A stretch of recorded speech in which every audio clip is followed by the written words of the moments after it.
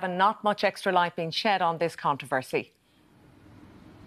No, the Taoiseach very pointedly refusing to disclose the exact reason why these 4 high-ranking individuals were singled out for expulsion from the Russian embassy in Rathgar, and that brings Ireland is going against the grain of the other European countries that offered similar moves yesterday. The Netherlands, Belgium and the Czech Republic collectively expelled 38 diplomats that were accredited to their embassies and consulates in their countries, and they have all openly said that the reason why they've singled out those people is because they weren't involved in diplomacy, but they were involved in surveillance, intelligence gathering and some forms of espionage. But this afternoon, when we asked Micheál Martin whether he would go on record to say that Ireland was expelling them for similar reasons, he wouldn't go quite that far.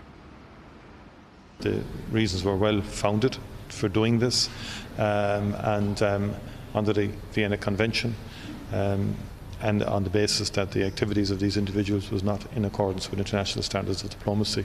I think people can read various things from that, but fundamentally there was a security premise underlining the decision.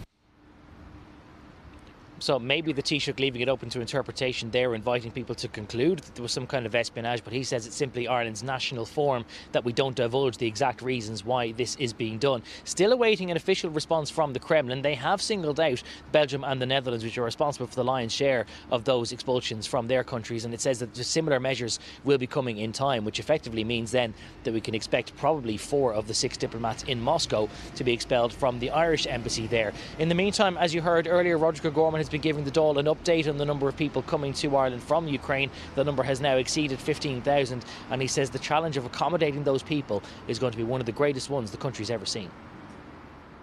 This is the greatest humanitarian crisis Ireland has ever faced. More than 15,000 people have fled here in just over a month, with more than half of those now accommodated by the state. This response will get more challenging in the weeks and months ahead. He says that is the reason why Ireland has now set aside camp-style accommodation in the likes of military barracks in Gormastown for the likes, and also convention centres which are now going to be laid out similar to where they were in COVID with dormitory-style settings. All of those to be used. Roger O'Gorman says it is only a matter of time before the tipping point comes, and they have to be used for accommodating refugees.